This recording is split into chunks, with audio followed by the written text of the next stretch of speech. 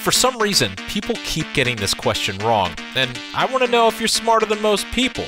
Do you know what the difference between these two firearms is? Well, I'll tell you the answer in a second, but first, if you want to get this game for 50% off, click the link in the comments. Alright, did you figure out the answer? Because these are two firearms that look incredibly similar, but trust me when I say they couldn't be more different.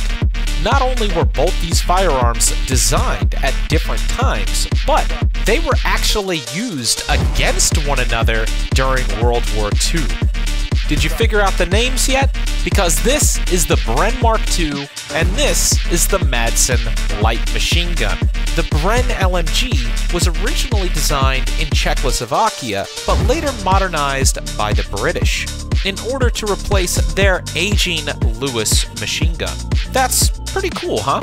If you like videos like this, make sure you press that subscribe button.